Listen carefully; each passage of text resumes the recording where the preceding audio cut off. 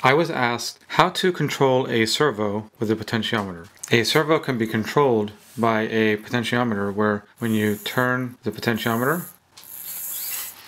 the servo horn turns. The process is pretty simple. All you're doing is connecting the potentiometer to the ADC, the analog digital converter, and you're connecting the servo to the output of the PWM pin, the OCR pin. The NewbieHack site has all of the resources to accomplish this project. Let's first see how to connect a potentiometer on the breadboard and to the ADC.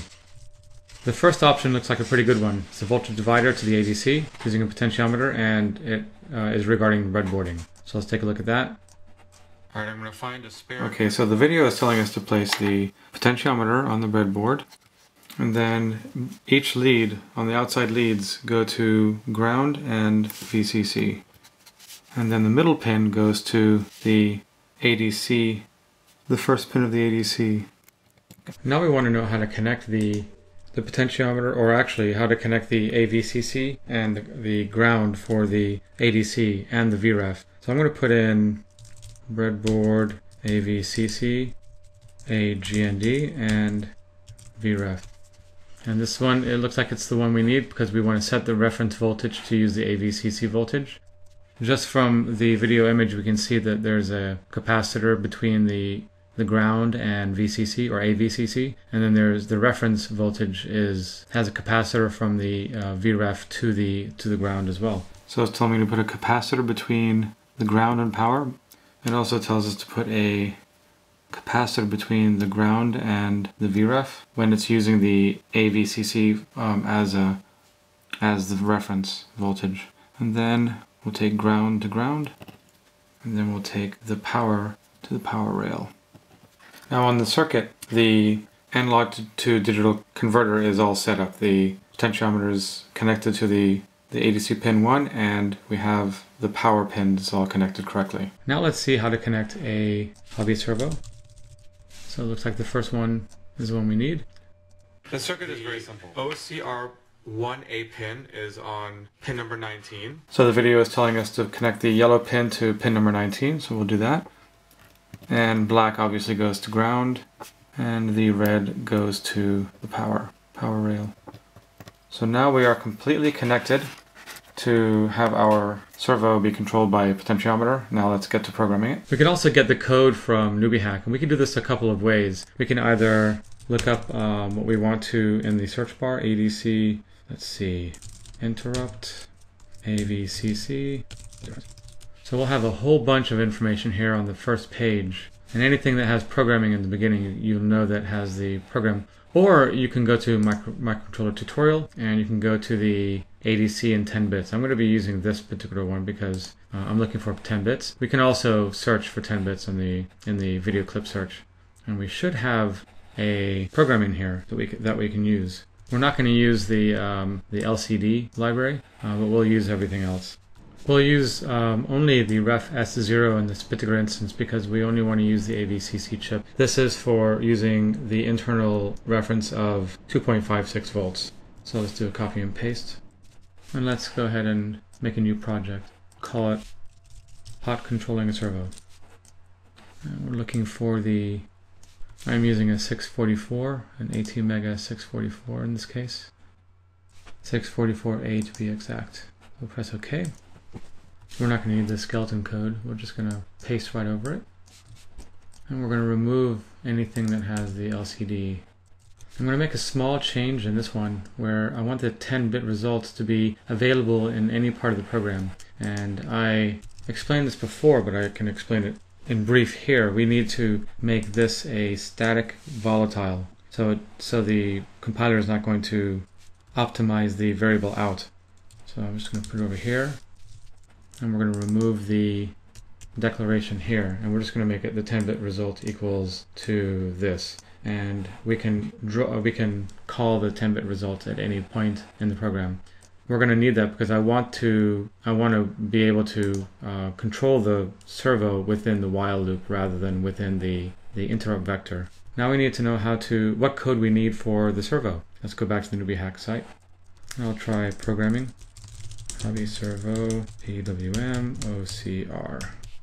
This one looks like it's a pretty good one. So we'll just click the one that says programming. See if we have any program. I don't have a program on this one. I'll have to add the program to the end of this particular video clip. Let's see what the video clip says.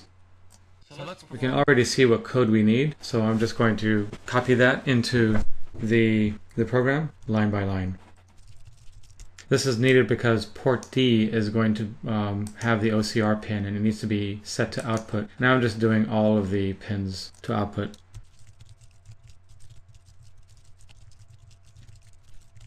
You can go back to the video on this stuff. I'm just explaining what waveform generation mode we're using, and also using the 16-bit version of the PWM, and this is the top end of the PWM timing.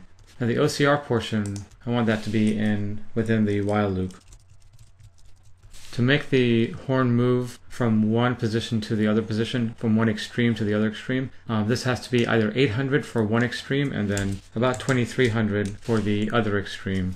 So what we need to do is we need to convert a value that would be from 0 to 1023 to a value that would be 800 to 2300.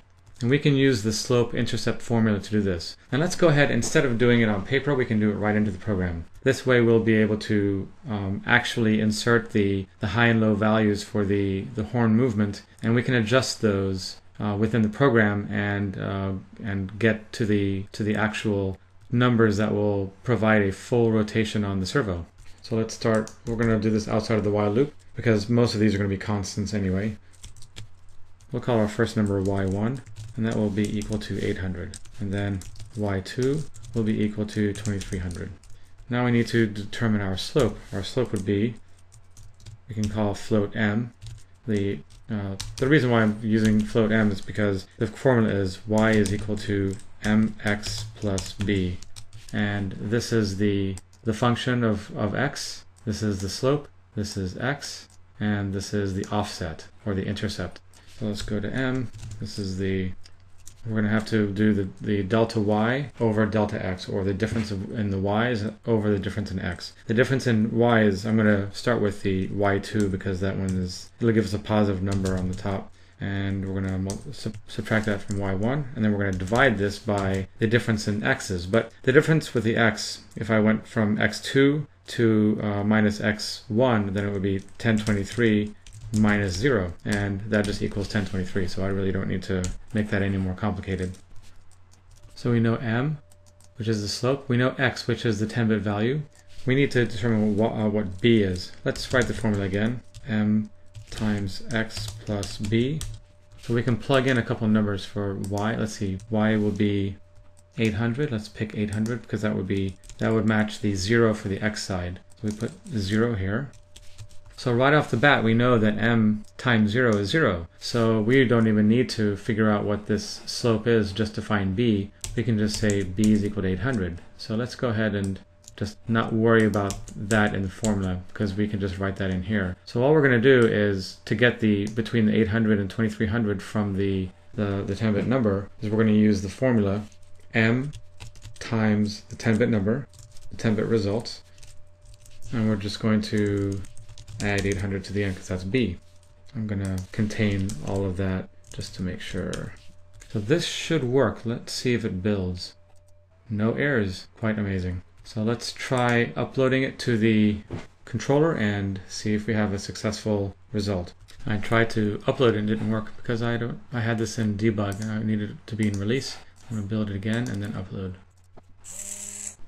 Okay, the microcontroller has been programmed and I'm going to try it. Yep, it turns when I turn the potentiometer. I need to work on the extremes a little bit, but the program works. To adjust the extremes where the horn isn't turning enough or it's turning too much and hitting the end, just using a little bit of trial and error, just adjust these numbers and program it and see how it works. That's how to control a servo with a potentiometer. Thank you for watching. If you are following along with these experiments or producing successful projects on your own, helped by these tutorials, please let me know using the Contact Us page on the newbiehack.com website. I would like to feature these on the website to benefit and motivate others to join this creative field. Thank you.